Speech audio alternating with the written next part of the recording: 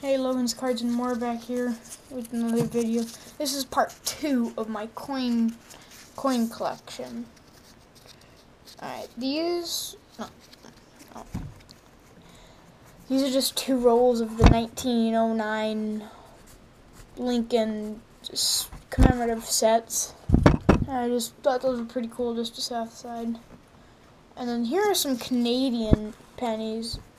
There was one box I opened, and it had nothing but the super old ones. I think they were from 1920, 1929. I think it was somebody just had them and they realized they weren't worth anything because Canada doesn't make them no more. I think it's this roll that the old pennies are in. Yeah, here we go.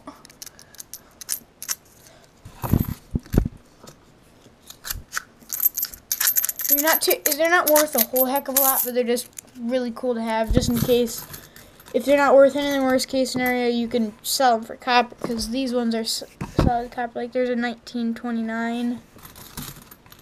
I have all these modern ones are either from me going to my change and finding them. There's 1920, but pretty much that entire roll is just the old school ones. But then I have another roll of just newer Canadian pennies. Those are the copper and zinc ones. Those aren't really worth.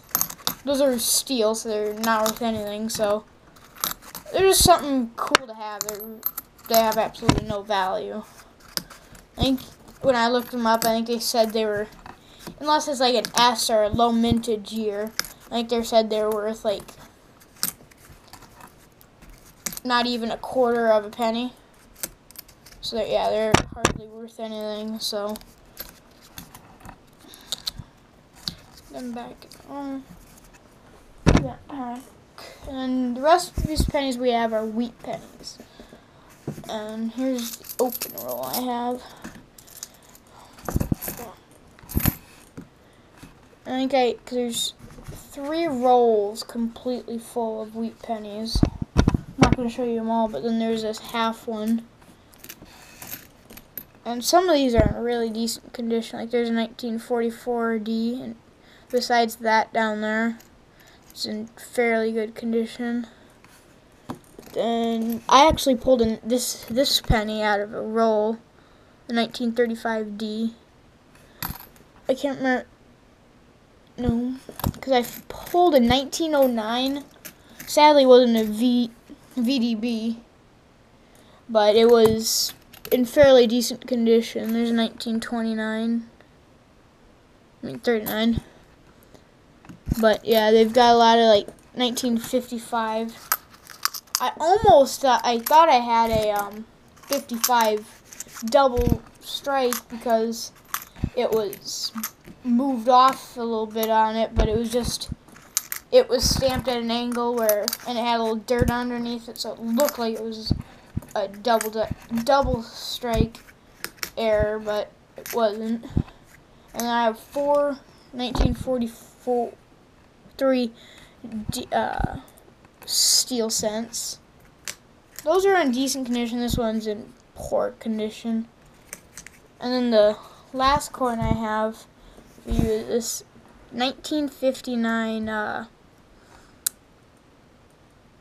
59, don't look at it, it's Philadelphia, Benjamin half dollar. My dad actually got this for me. He won this out of a free contest. And then I have some bills that I was gonna. These are my older and foreign bills that I have. That's from World War II. This is when they had their money. It's the military payment certificate. I think this one was. I can't find it on there, but I've seen other ones on eBay sell for like $30. But those are from 1944 or 45. And then here's a 1953 $5 bill. A red stamp. I think it's pretty cool. Sadly, I don't have the cases to put them in. This is a really nice It's off centering though, but it's a 1935 silver certificate dollar. It's sad if it wasn't off certificate. If it wasn't, if the centering was better, I would probably have send it in to be graded because there's not a lot of creasing on it compared to a bill like this. This is a 1928 $2 bill. It's in poor condition. And I just have a few modern day $2 bills. And then this one I actually found when I was going through books. That fell out of there. It's a $5 German bill.